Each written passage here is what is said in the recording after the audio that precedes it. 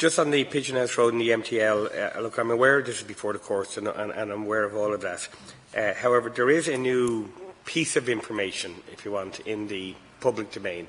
And that's the report from the UCD geographers.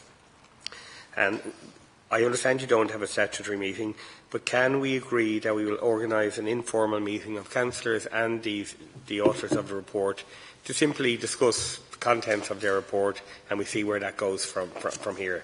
I understand they are willing to do it.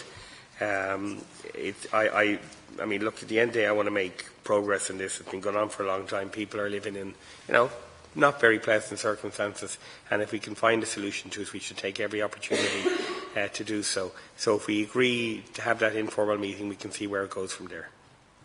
And that's without, being in conflict with legal situations.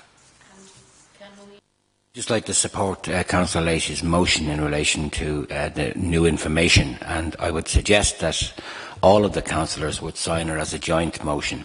I think it's something that concerns us all. I mean, when one community is impacted upon like this, it impacts on the whole city and it impacts on the whole reputation. I think there's an issue certainly that the courts will decide upon, but any other information that we can garnish and be presented with, I think we should go ahead. We're not prejudicing the case that's out there. I think this issue is a very important issue, and I think that certainly the Dublin Port Company should have released this information, the information that they have, to the residents.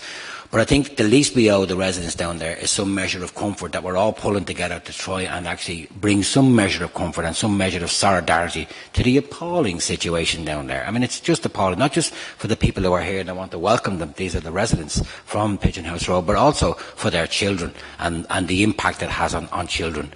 This report is a fairly strong report and deals with all the impacts that noise can have on your health and on your well-being.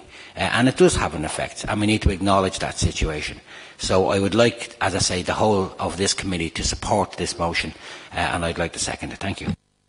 This is a fundamental reassessment, as far as I'm concerned, and it makes a very convincing case for all the maladies that people can suffer as a result of noise. And when we think then this all went back to a failure of enforcement back almost 10 years ago, I think Dublin City Council, I know you're precluded from commenting, Manager, because of the court case, but I think by adding this particular report to the mix, it makes us as councillors even more determined to resolve this issue, because the residents obviously have suffered long enough and will continue to suffer until there is some resolution. Thanks.